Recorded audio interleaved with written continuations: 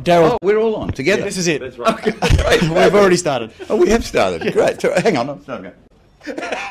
Da-da-da. Good to see you. Terrific. Right. Now, tickets to this Hey Hey reunion show are as rare as hen's teeth. They are. Plucker's teeth. Yeah. How are you delegating the tickets? It probably sounds terribly old-fashioned, but it seems to be the right thing to do for the show. We're asking people to write in rather than email and all that.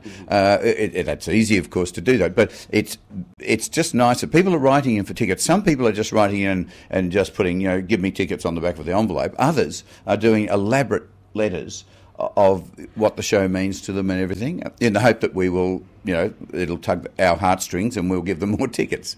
So do you have them all out on a table, Australian Idol style, and then you're choosing the best candidates? I think what we're doing, it's not necessarily first in, first served, but there are lots of people who are diehard fans. And one lady wrote to us and said, "Look, excuse the messy writing, but I had to do it so fast to catch the mail." And this was on almost the day before we announced the tickets. She was so quick off the mark, and her comments about the show are lovely. So we'd probably, I think she might get a Guernsey. Excellent. Well, we understand that they're But we'll probably send them to the wrong address because the writing's so messy.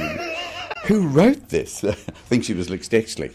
We understand. I'm sorry, dyslexic. They are very rare. Look, I'd love to come. I'd love to be part of it. I'm sure you would. And I think I'm a pretty hardcore fan. I've got Mrs. Mack's picture on the back of my bathroom door. Have you really?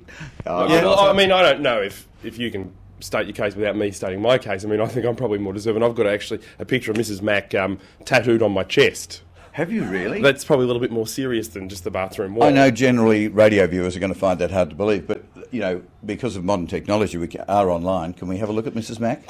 Would you like to reveal her? I'm not right. The station actually asked me to put makeup over it in the event My goodness, if you're not online, you should see Mrs. Mack right in the middle of his chest. And the navel area is her mouth. It's quite, and her mouth is open at the moment. You've got an innie, I just realised. Well, I think on the basis of that, I've been trumped. If you had to delegate one ticket between the two of us, I'd rip it in half, and neither of you would get in.